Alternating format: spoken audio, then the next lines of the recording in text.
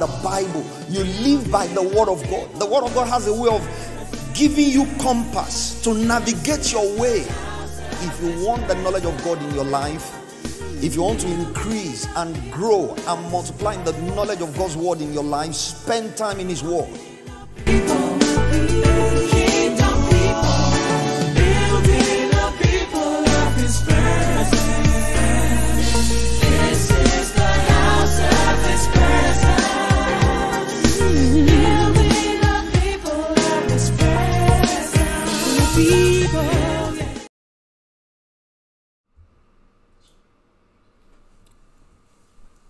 Hello there.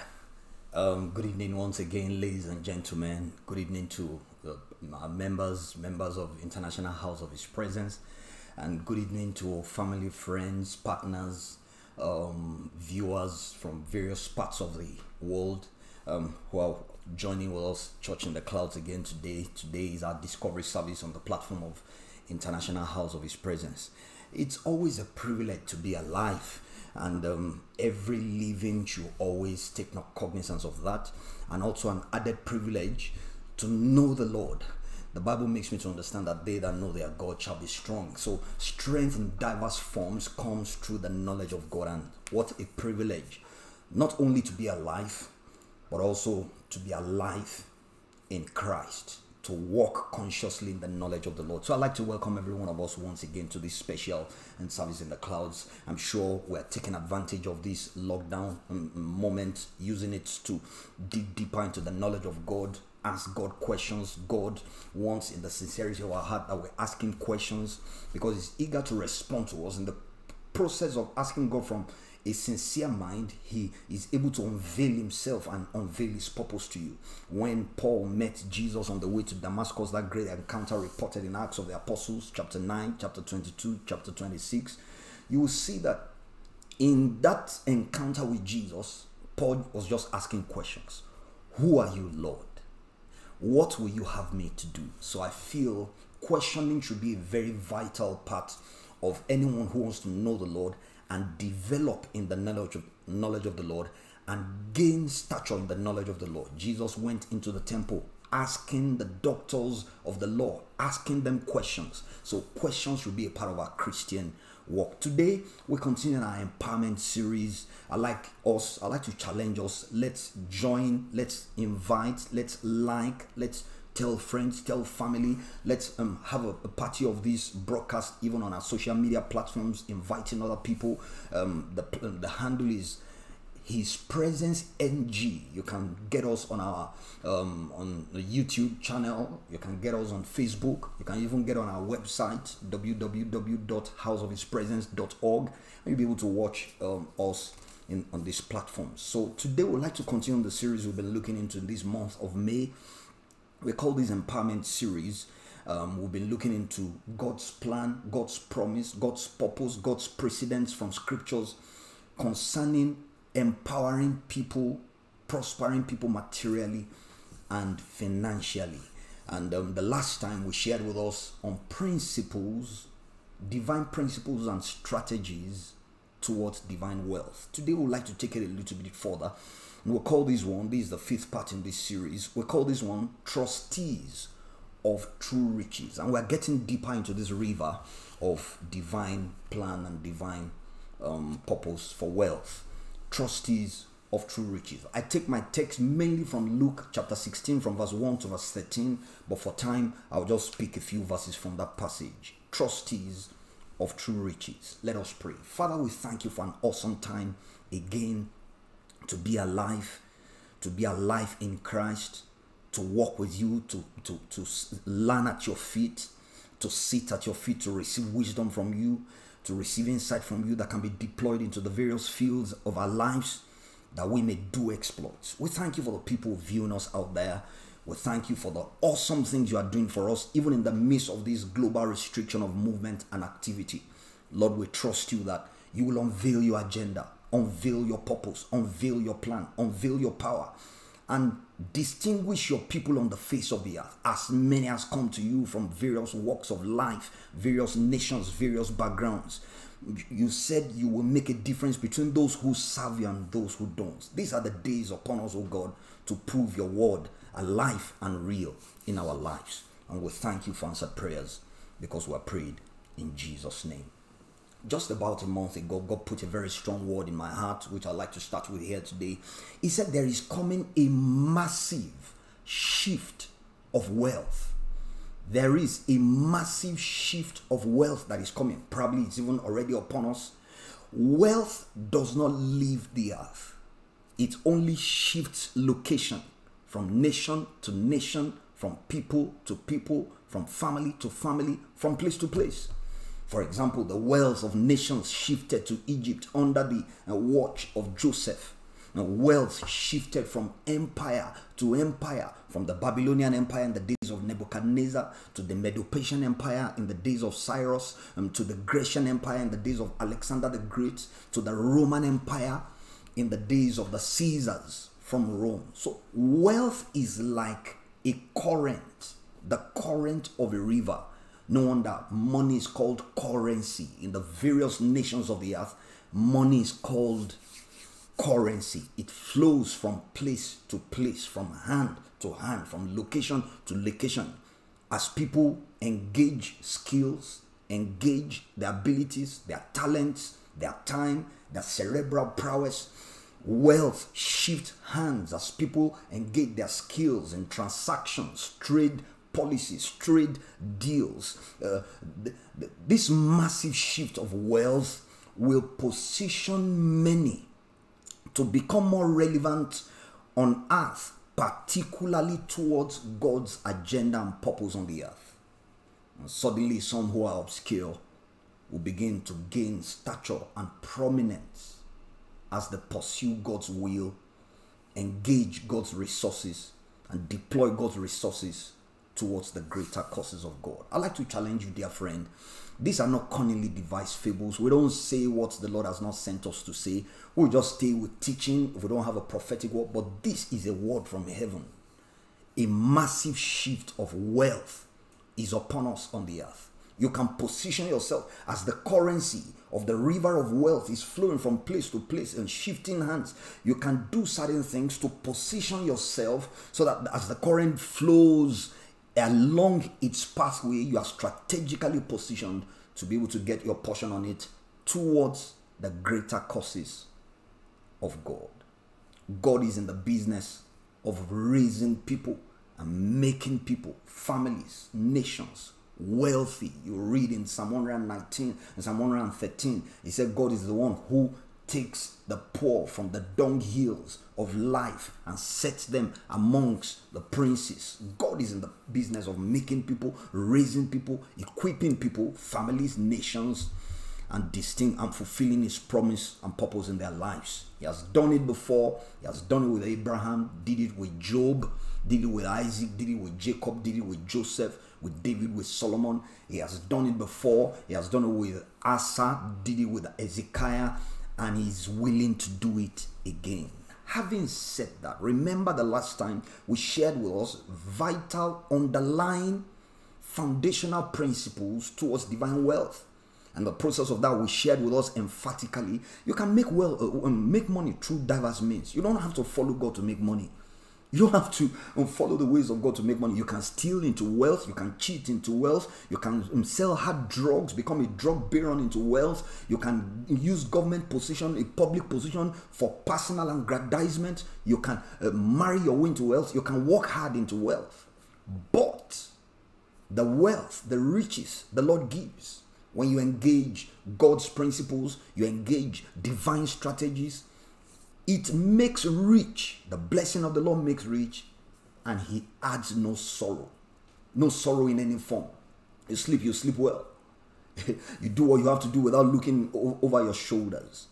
Having said that, as we position ourselves and look into this subject, trustees of true riches, the question is to be asked, what are true riches?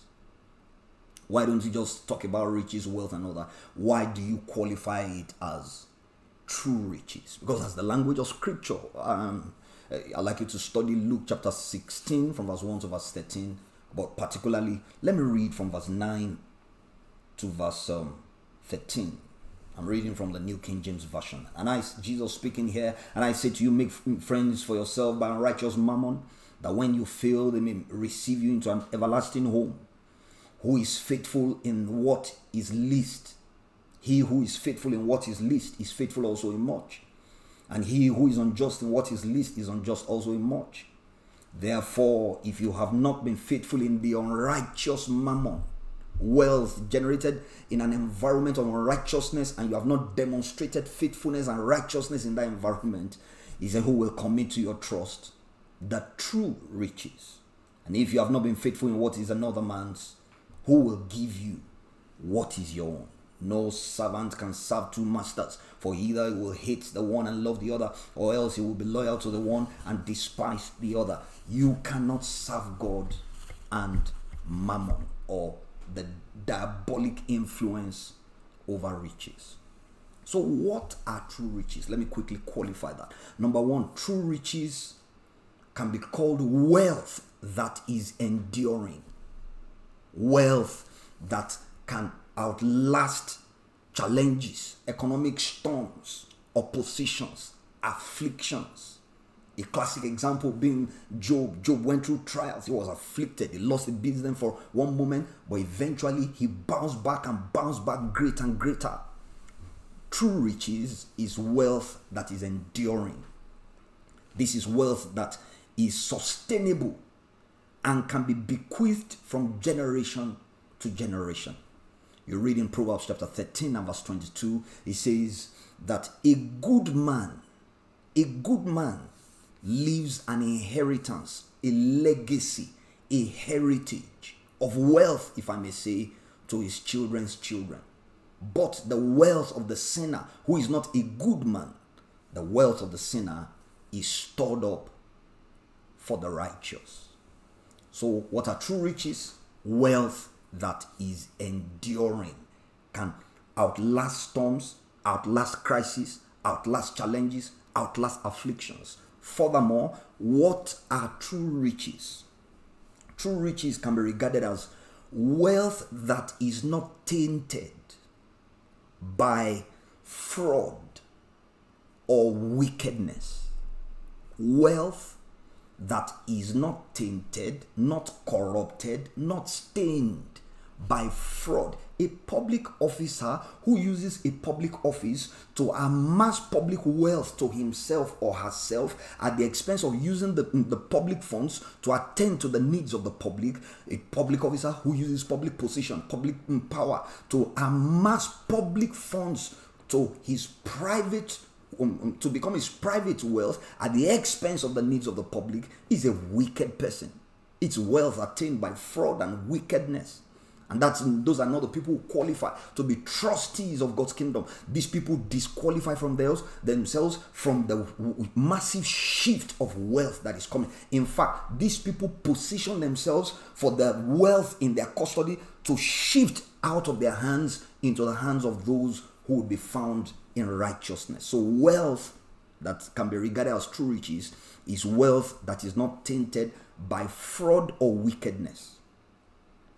Look at a good example from the life of Abraham. These were things Abraham did. Abraham had to be schooled. Genesis chapter 14. Abraham had to be schooled in the ethics of gaining wealth by righteousness. Wealth the right way. He was schooled by a king who also was a priest, Melchizedek. And so amongst other things, you see that report in Genesis chapter 14 from verse 18 to verse 23. But I'd like to read, because of time, just from verse 22 to verse 23. You can read the whole hog from verse 18 to verse 23.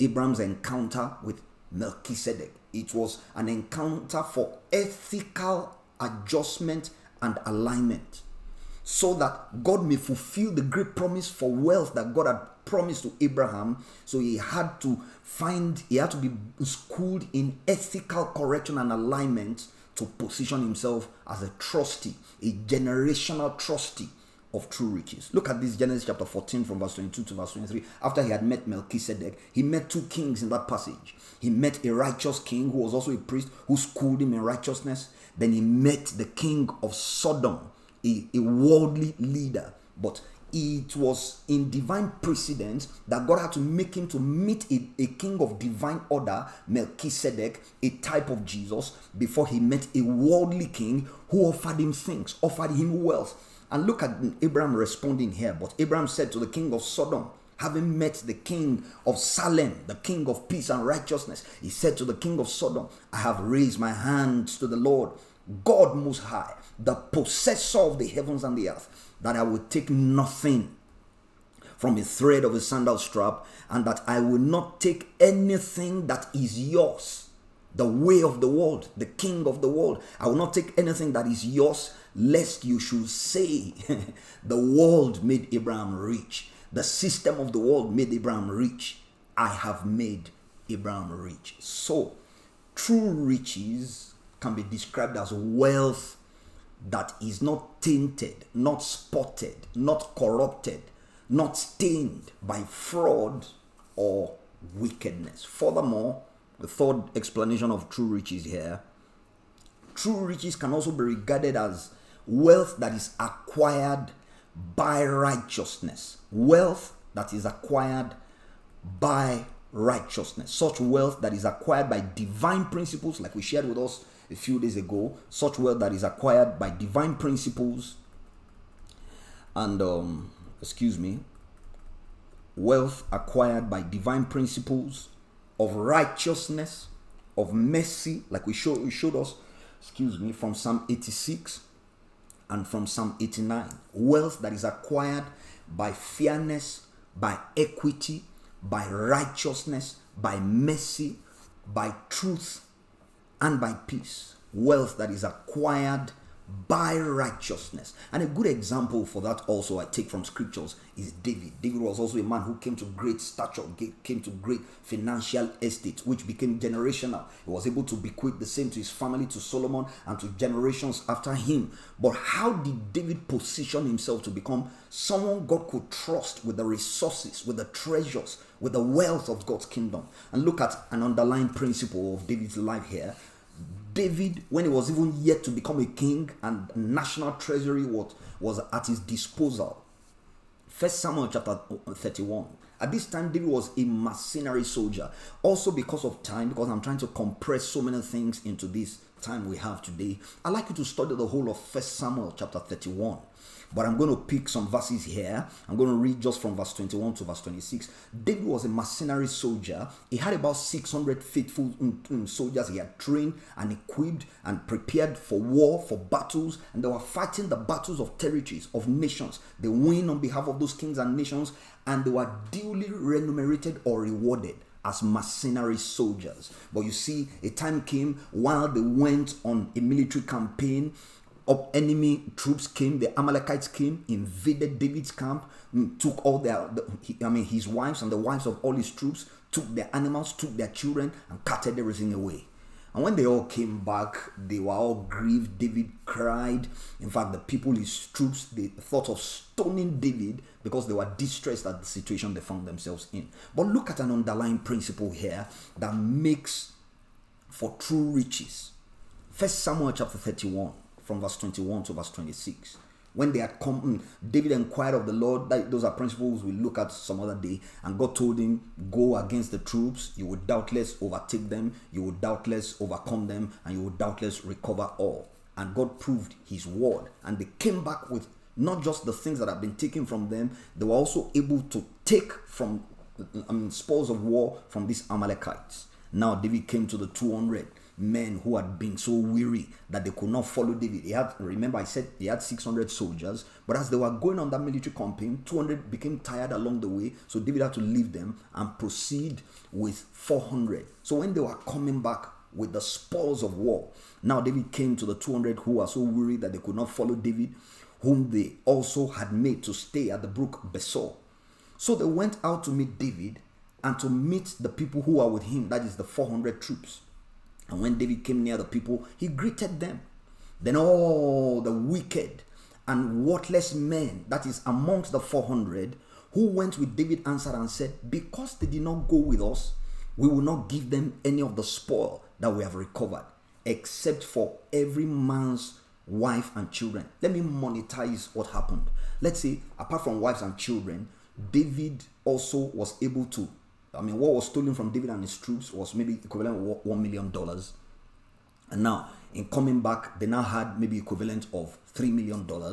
So these sons of Belial, wicked guys amongst David's troops of the 400 that went to the battlefront, they felt, look, let's just give them what was stolen from them, their wives, their children, and maybe their livestock. We're not going to give them out of the extra from the remaining $2 million worth excess of the spoils of war. And look at David's response here. He said, because they did not go with us, we will not give them any of the spoil that we have recovered, except for every man's wife and children, that they may lead them away and depart. But David said, my brethren, you shall not do so with what the Lord, remember also the counsel to Abraham, blessed be Abraham of God Most High, the possessor of heaven and earth. There is nothing we have that we have not received. God gives wisdom, God gives intelligence, God gives abilities, God gives skills, God gives money. These are intangible assets we'll be looking into some other day. But look at this here. When David responded to those sons of Belial, he said, my brethren, you shall not do so with what the Lord has given us, who has preserved us and delivered into our hand the troop that came against us. For who will heed you in this matter? But as his part is, who goes down to the battlefront, so shall his part be, who stays by the supplies, those who are weary could not go all the way to the battlefront with us, who stayed with the supplies, they shall share alike. So it was from that day forward, he made it a statute, that is a policy, an executive order, and an ordinance for Israel to this day of this writing. Now when David came to Ziklag, he sent some of the spoil, that is out of the $2 million worth of excess spoils of war, he sent some of the spoil to the elders of Judah, to his friends, saying, here is a present for you from the spoil of the enemies of the Lord. And look at all the territories he sent of the spoils of war to, from verse 27 to verse 31. So David was an equitable leader. He was a fair leader. He will not abuse his leadership. He will not take undue advantage of people. He will not take from people and not give back to them. He will not take off their skills, take off their energy, take off their time, take off their loyalty and faithfulness and not give back to them. So if you are going to, what do we call true riches? It is wealth that is generated by righteousness, by mercy, kingdom principles of mercy, righteousness, truth, equity, fairness, and justice. So these are three basic explanations of true riches. I take it further to the second level here today.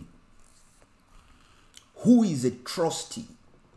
Who can be regarded as trustworthy of heaven's resources, heaven's wealth, what God is bringing upon the earth today, what God is causing to shift hands from the hand of the sinner to the hand of the righteous. Who is a trustee? I'll start with dictionary definition of a trustee. And dictionary here says, a trustee is a person, usually one of a body of persons, like a board of trustees, appointed to administer the affairs of a company or an institution, or I would like to add an estate, maybe like a family estate, family wealth. A board of trustees have been chosen that look, until these children come of age, you are trustees to help to hold this in trust on behalf of these children. So a person, usually one of a body, a trustee is usually a person, one of a body of persons appointed to administer the affairs of a company, institution, organization, or I would like to add estate. Also, a trustee is a person who holds the title to property for the benefit of another. That is more in the context of an estate, someone's will, a wealthy man who left an inheritance for his children's children, but the children are yet to come of age to be able to handle those things judiciously. So a trustee is selected to hold the title to the estate, to the property, for the benefit of those children. Having explained that from dictionary dimension, I'd like to take it further. In God's kingdom, who is a trustee?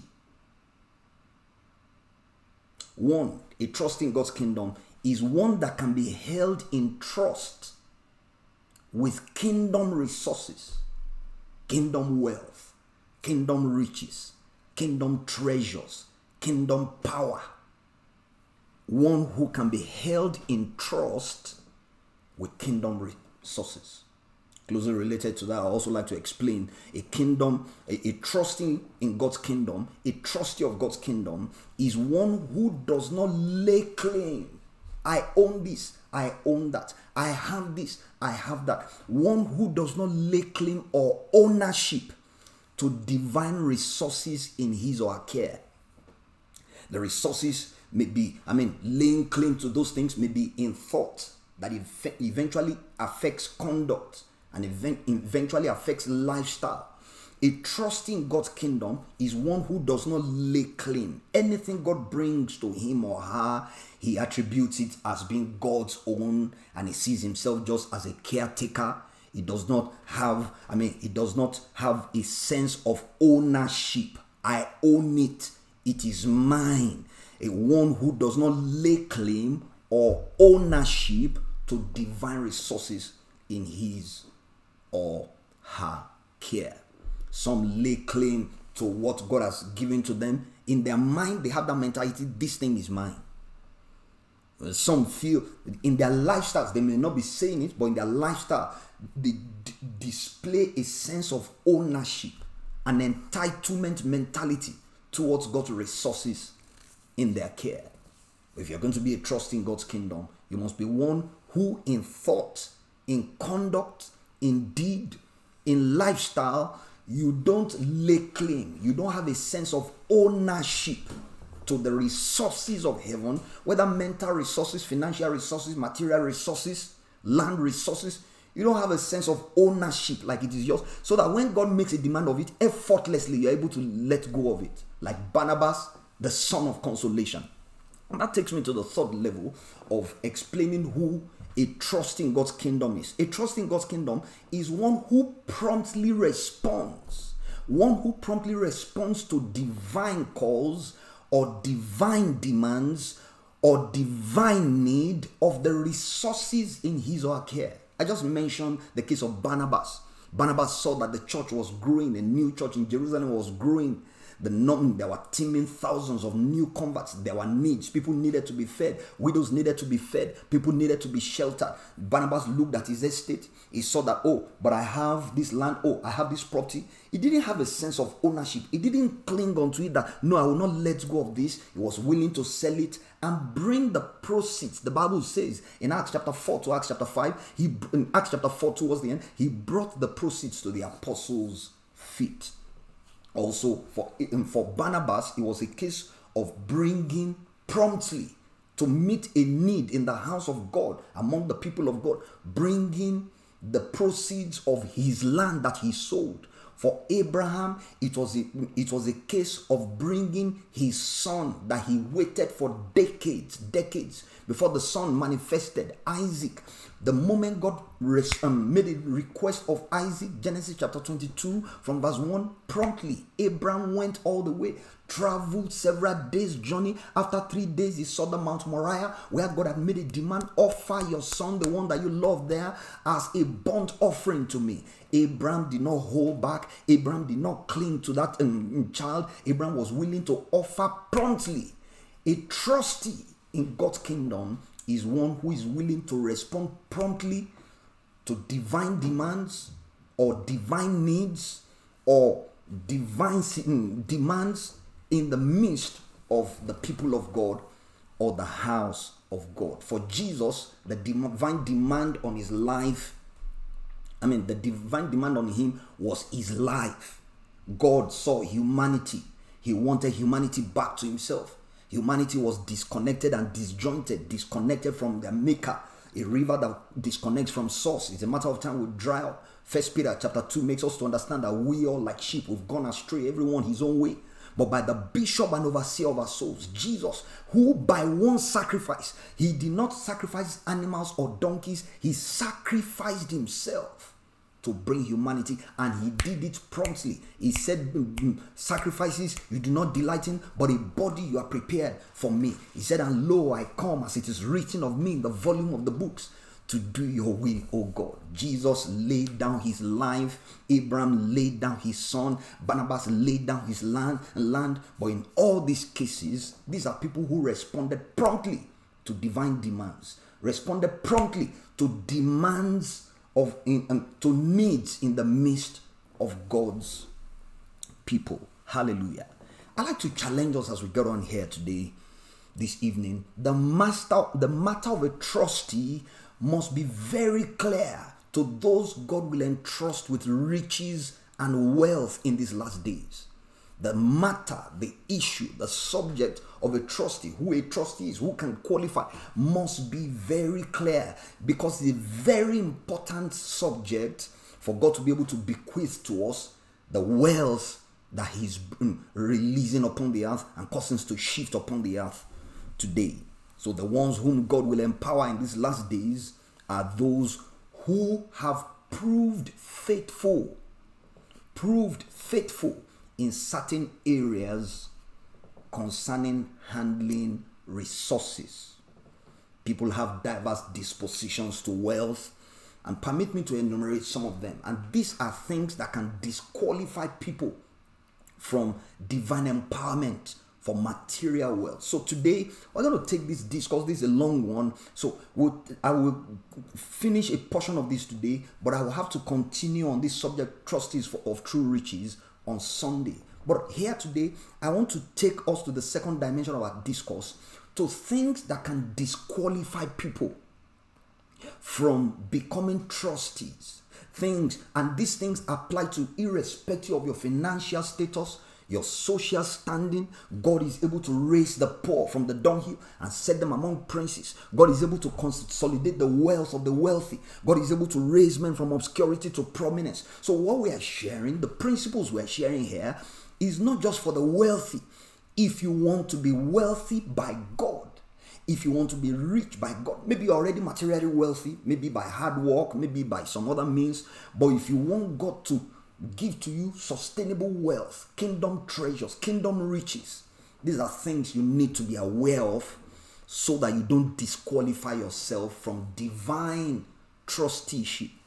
So I want to share with us here things we can get involved in, things a Christian can get involved in, things a person who wants God to empower him with true riches, things such a person can get involved in that can disqualify such a person from true wealth and becoming a trustee of true riches. And like us to understand here, these things we're dealing with can be an attitude of the heart, which will eventually reflect in the conduct and lifestyle, especially in things that have to do with money, that have to do with people and God. So let me share just about 4 with us here today. Qualities that can disqualify from divine trusteeship. Qualities that can disqualify anyone who desires to become a trustee of true riches, divine wealth. The number one type of person here is what I call the self-crediting type. The one who always arrogates anything he has achieved, everything he has acquired to himself. And a passage of scripture captures this. Deuteronomy chapter 8 from verse 1 to verse 18. Note it down and study it after now. Some see the riches they get through their skills, their talents, their work experience, their trading, their commerce, their entrepreneurship abilities. Some see the riches they have acquired through such means, through their cerebral prowess, as products of their ability and hard work. They find it difficult to part with such wealth. They find it difficult to ascribe greatness and glory to God. They become miserly with it, even to the members of their immediate households. People like their spouses, people like their children, people like their parents, people like their siblings. They feel if they want their own wealth, let them go and work for it. If they want to enjoy the largesse of prosperity, let them go and work for it. The self-crediting type. And we have them all across the landscape of society today. Unfortunately, we also have them within the context of our local churches. People who take credit, who take personal credit, who take personal glory for the wealth that has come into their hands through their skills, through their hard work, through their abilities, through their cerebral prowess. They take the glory, they take the credit. But let's look into scriptures here. Look at Deuteronomy chapter 8. I'd like to read verse 1, and then I'll jump to reading from verse 11 to verse 18. I'd like you to read the whole of Deuteronomy chapter 8 from verse 1 to verse 18, but I need to pick the verses because of time here. Deuteronomy chapter 8 verse 1 and then verses 11 to 18.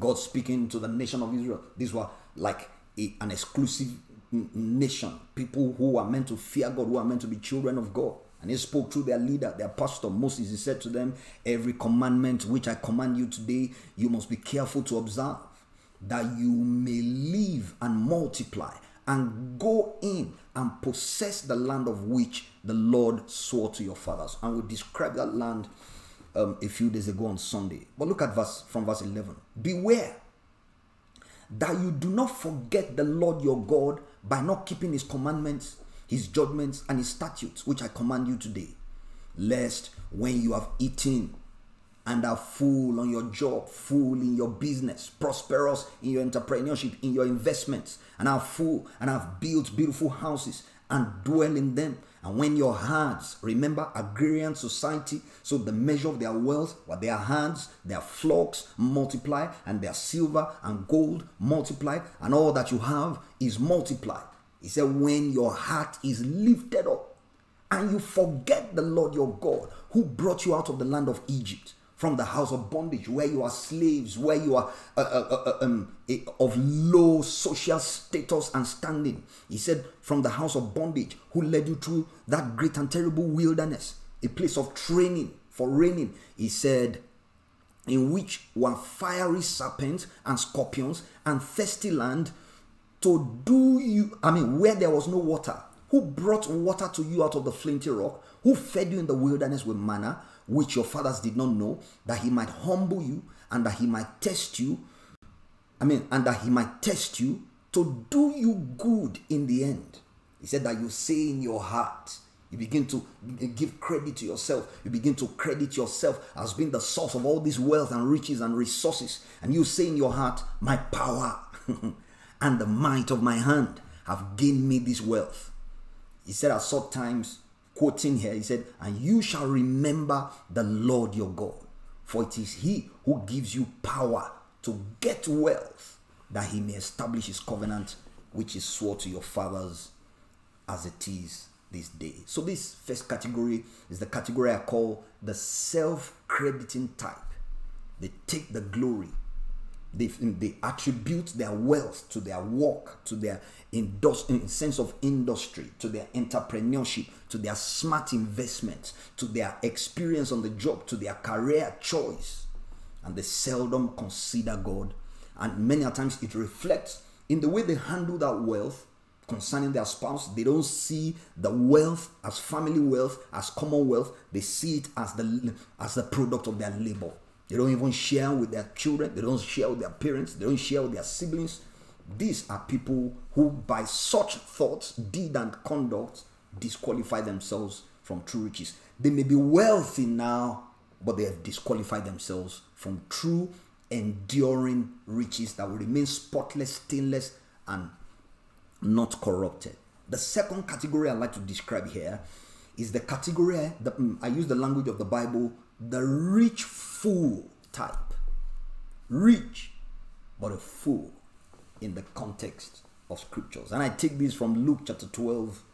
You can read the passage from verse 13 to verse 21. In that passage, you see how a young man came and started to share with Jesus. He said, tell my brother to share the inheritance with me. Jesus started in that context to say that who made me a judge or arbitrator, someone who shares estate with you. That's not my call. That's not my assignment. And then he turned to his disciples and started to share some eternal principles with them. You'll see that report, Luke chapter 12 from verse 13. And he told his disciples and said to them, take heed, beware of covetousness. For one's life does not consist in the abundance of the things he possesses. Then he spoke a parable to them, saying, The ground of a certain rich man yielded plentifully, and he thought within himself, saying, what shall I do, since I have no room to store my crops? So he said, I will do this. I will pull down my barns and build greater, and there I will have store, and there I will store all my crops. Remember, agrarian society, and store my crops and my goods. And I will say to my soul, soul, you have many goods laid up for many years. Take your ease, eat, drink, and be merry. But God said to him, fool. God said to him, fool, this night your soul that is not yours will be required of you. Then whose will those things be which you have provided or acquired for yourself? Verse 21, Luke chapter 12. So is he who lays up treasure for himself and is not rich towards God.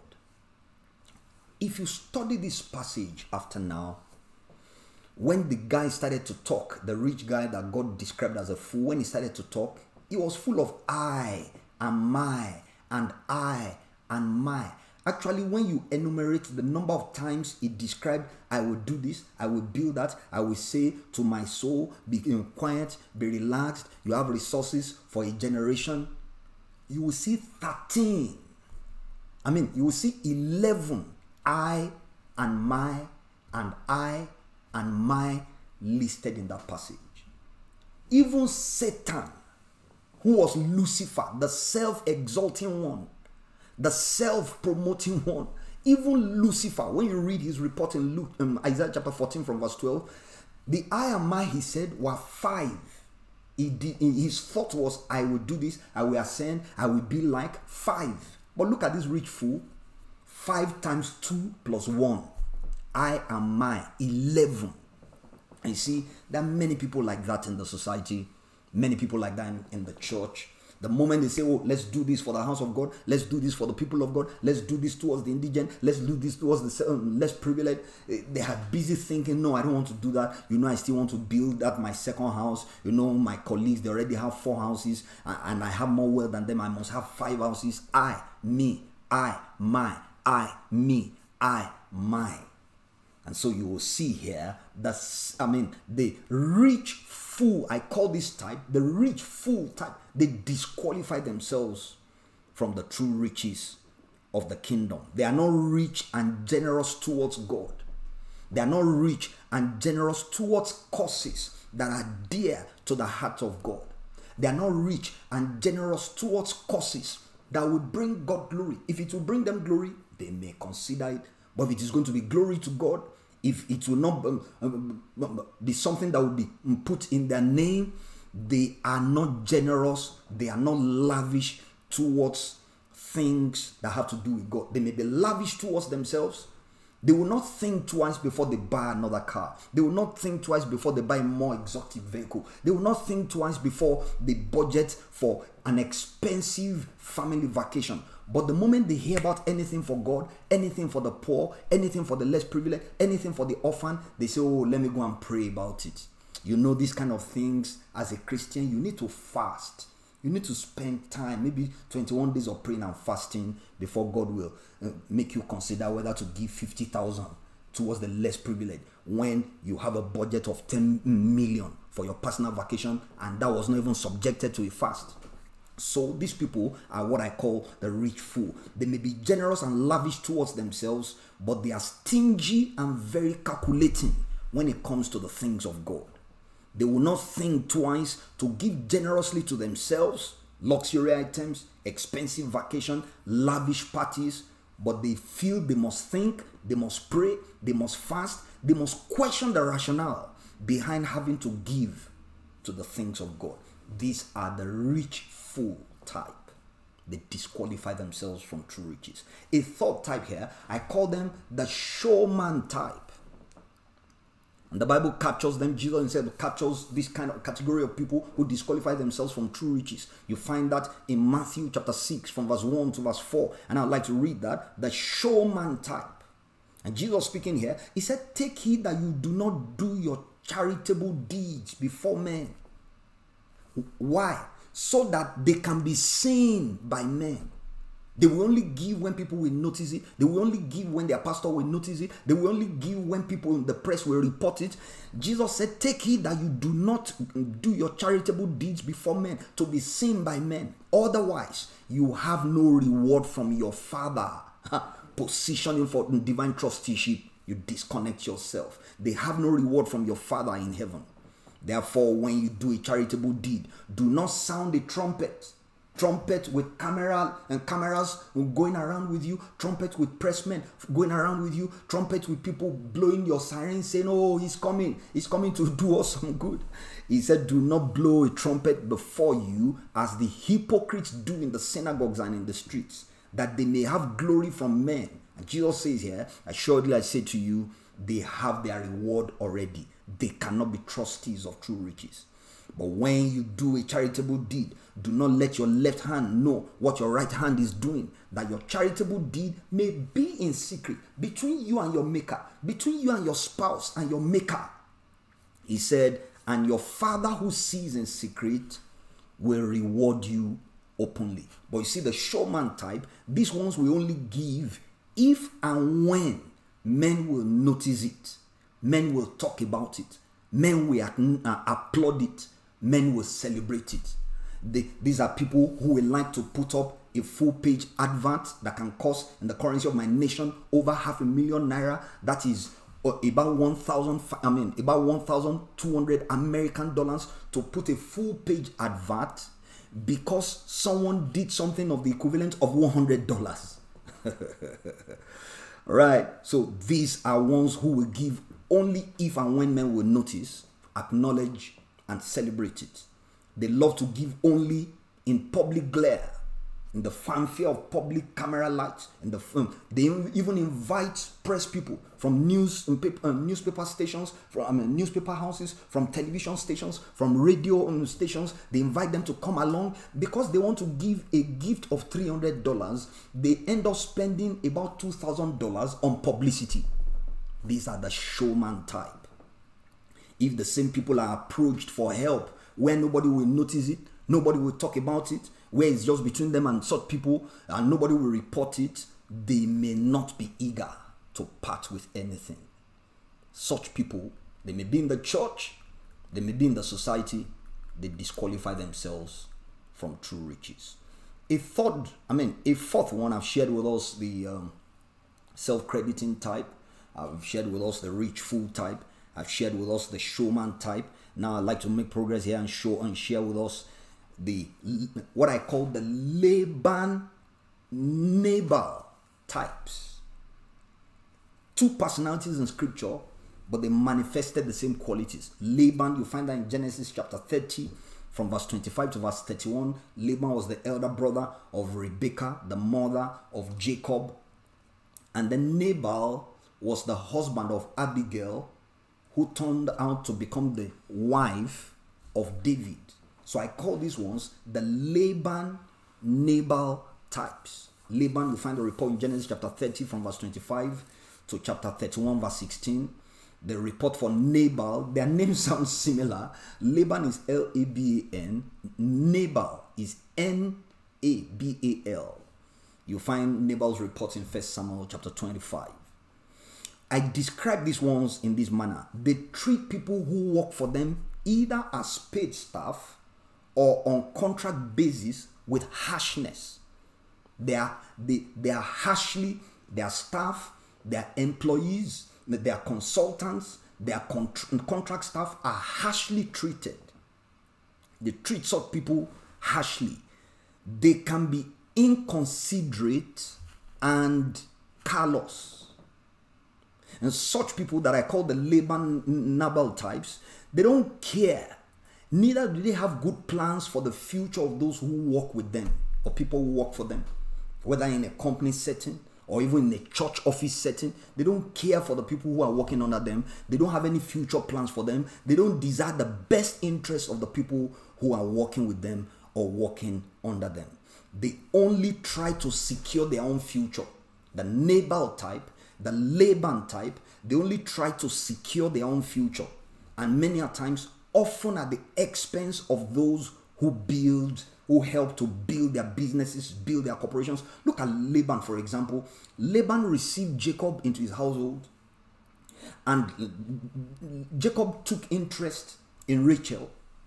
And Laban, the father of Rachel, told his nephew, who became his staff, Jacob, he said, okay, if you want this lady, no problem, work for her worth is 7 years' wages. And because of the love Jacob had for Rachel, he was willing to work. The Bible says those 7 years were like a few days to him. But you know, after 7 years of labor, Jacob was given Leah in the name of Rachel. So when he woke up in the morning, he realized that, oh, this is Leah, this is not Rachel. And then the uncle, who had now become his father-in-law, said, now you have to work another 7 years. Our custom is we don't give the younger one before the older one. So you have to work another 7 years. So 14 years. But the Bible says because of the love Jacob had for Rachel, those 14 years were like a few days. But then again, after he had worked 14 years, he said he needed to go back to his people. And then he told his uncle, he said, look, I need to go back. He said, no, I have known by divination that God has prospered me because of you. Name your wages. Jacob asked, give me the spotted, give me the wrinkled, and you'll know later. We'll look into those strategies in future. He said, because God had given me a divine encounter, an angelic visitation in a dream. He said, give me the ringed, the spotted, the striped animals. You know what Laban did? He took all those animals out of the flock. He said, oh, you've struck a good bargain. I want that. But he took all the animals that were spotted, striped out of the flock, handed over to his sons, because all he's thinking about is himself and his family. He doesn't care about stuff. He's callous and wicked towards stuff. He has no regard for them, has no plan for their future. Even though this particular staff is his son-in-law, married to 2 of his children, had no regard for that. Those are the Laban, Nabal types. But you know, God shocked this guy. We'll look into that in further details in the days to come. So that is a wicked person. He thinks only for himself. He only wants to secure himself and his family. He doesn't care about other people. He doesn't care about other members of staff. Doesn't care about the consultants helping him to generate wealth for his organization, for his state as a governor, for the people. For the system that is in place. Also look at Nabal. Nabal had a massive, the Bible actually describes Nabal, when you study 1 Samuel chapter 25, as a wealthy man, a very rich man. But you know, he couldn't protect all his staff and all his livestock. David, as a mercenary army, provided service to protect all those animals, so that people will not come and attack, animals will not come and attack. So in due course, he sent some of his troops to Nabal to ask that, look, give us something. You are a blessed man. God has blessed you in every way. Give us something. And Nabal spoke very despicably to the boys of David, and even David himself spoke down them in a very condescending manner. He said, I don't know about any boy who has escaped from his master. That is his business. I don't have any. And you know, David wanted to mobilize his troops. He said, let all the men guard their swords. That is also a sign of a man who can be trusted with true riches. With the limited resources, he armed his 600 soldiers with weapons of war. Saul, with all the resources of Israel, could not arm the soldiers. 3,000 soldiers of Israel could not arm them for battle. He armed only himself and his son with swords. But look at David. No public resources, no national treasury. He was smart enough, with the little resources he was getting from mercenary work, mercenary operations, he armed his 600 men with swords and trained them for battle. Those are signs of people who can be trusted with true riches. So you see here the Laban and Nabal types. Let me take it further. They only try to secure their own future, the future of their immediate family, often at the expense of those who help them to build their business empires. They may be rich for a season. As I close, I like to say this, put this caveat here. Such people, the Laban type, the Nabal type, whether they're in the society or they're in the church, they may be rich for a season, but such wealth cannot endure, because the principles for enduring wealth, sustainable wealth, is not engaged in their business ethics and practice. And I like to say this here. You notice such people in the society who are wealthy for a while, wealthy for a generation. They say, oh, we used to remember that man. Oh, that man was the richest in that city. Oh, that man was the richest in that nation. They are wealthy for one generation, then their children struggle to survive.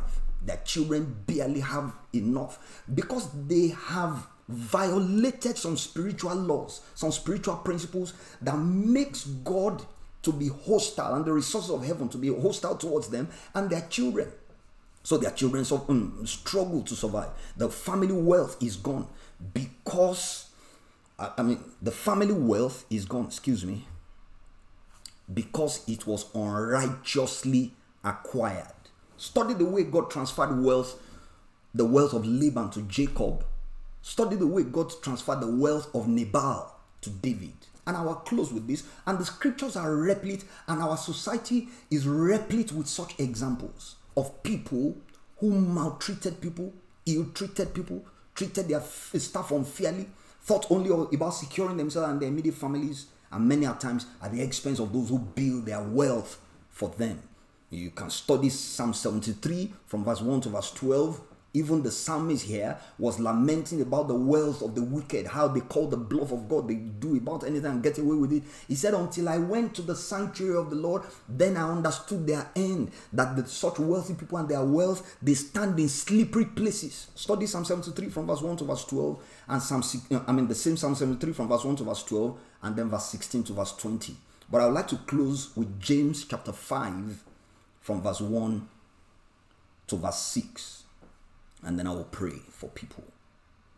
James chapter 5 from verse 1 to verse 6. Please study this passage. Take notes in your notes. Study it in the New Living Translation, the NIV New International Version, the Message Translation, the Amplified Translation, and the New King James Translation. It will show you various shades of the same message God is trying to convey to reach people who use unjust means like Laban, unjust means like Nabal, to acquire wealth at the expense of other people who help them to amass the wealth.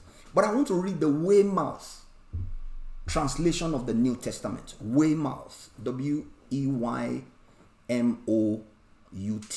Weymouth. He said, come, you rich men, weep aloud and howl for our moth eating.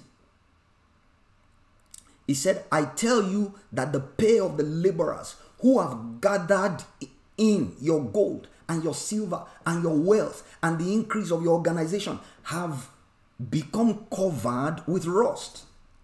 And the rust of them, of the laborers who have gathered in your crops, pay which you are keeping back, is calling out against you.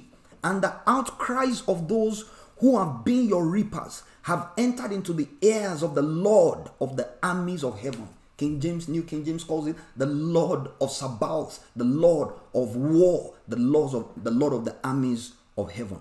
He said, here on earth you have lived self-indulgent and profligate lives, wasteful lives. You have stupefied yourselves with gross feeding, but a day of slaughter has come. You have condemned, you have murdered the righteous man, and he offers no resistance. These are the Laban Nabal types. And I like to say this here. The wealth of such people are not generational, cannot be sustained.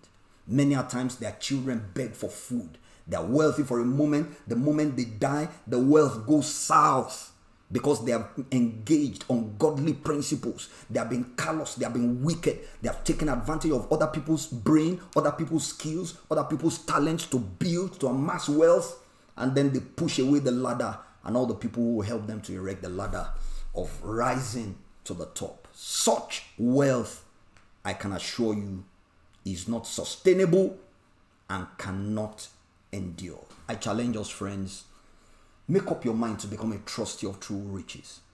As I close here this morning and this evening, I like to pray for people. There are people who want to repent, who realize that they've been wrongly guided. They've been callous, they've been selfish, they've been rich, but they've been fools in the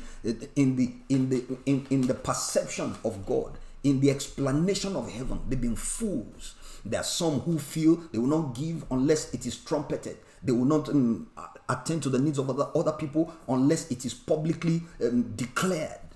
And I see some people who are willing to repent today because grace is coming, even through this broadcast and through the prophetic what we shared earlier.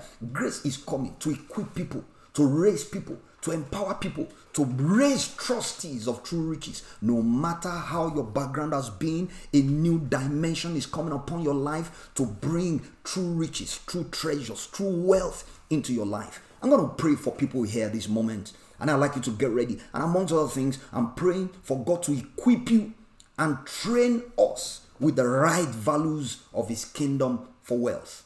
Let us pray. Father, thank you for such an awesome time in your word today.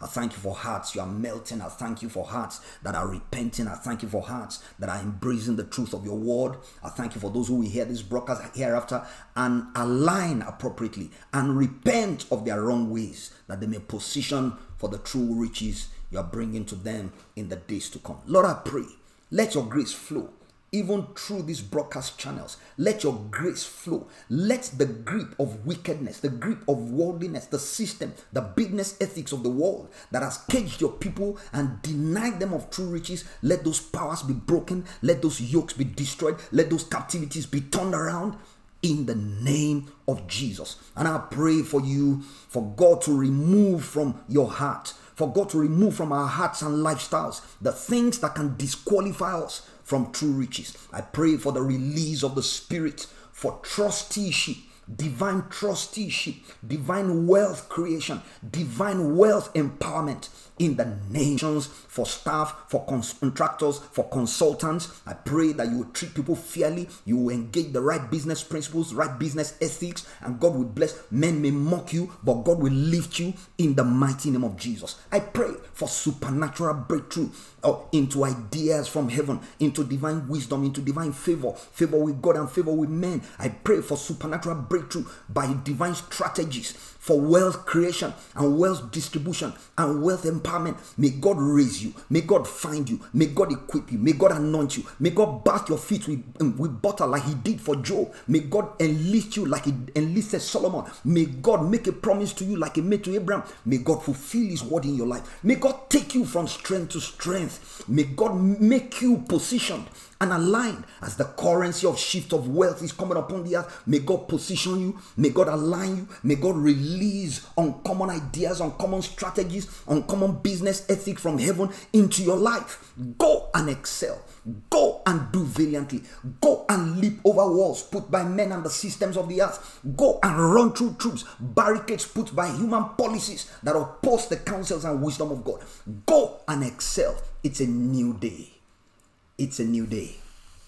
It's a new day upon the earth. And I trust God that your testimonies will be awesome and you'll be willing to share your testimony. He said they overcame him, overcame poverty, overcame the demons of mammon, the princes of darkness. They overcame him by the blood of the Lamb, covenant, and by the word of their testimony, confession and testimonies to God's goodness. And they loved not their lives, even unto the death. They were willing to stake their integrity for the things of God.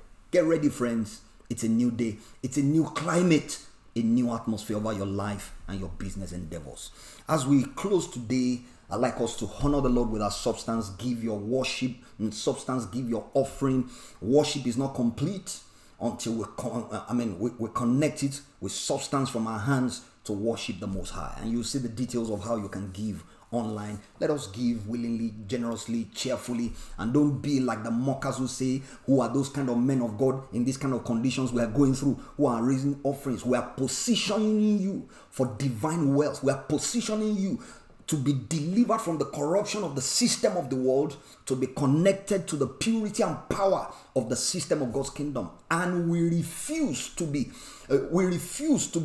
humbled, to be subdued by mockers who don't even know the principles of God, who want to take the position of God in the things of God.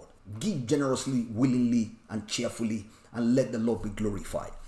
And then remember, we continue this discourse, especially this teaching, Trustee of True Riches. We'll continue in our next online service, which will be on Sunday, Nigerian time, from 9 o'clock to 10 o'clock, or maybe a little after 10 o'clock. It's going to be awesome. And we're not just sharing teachings. You can go to YouTube, get on Facebook, and listen to this teaching again and again. Internalize the truth contained, because it will generate an atmosphere. an atmosphere of divine wisdom, an atmosphere of divine inspiration, an atmosphere of heaven's infrastructure that will help you to be able to build your business, build your finances, whether over swampy terrain, over murky waters, over mountainous ranges. You will break through, you will break forth as the Lord lives. Hallelujah. So until another broadcast, remember Jesus Christ, the Son of the living God. He is alive. Though he was rich for your sake and my sake, he became poor, that through his poverty we may become rich. The Lord bless you. The Lord cause his face to shine upon you. The Lord be gracious to you and grant you peace on every side. Remember, subscribe to this channel, subscribe to our broadcast, get on YouTube, on Facebook, His Presence NG. And let's connect together and connect with the great counsels of the Lord. The Lord bless you. Amen.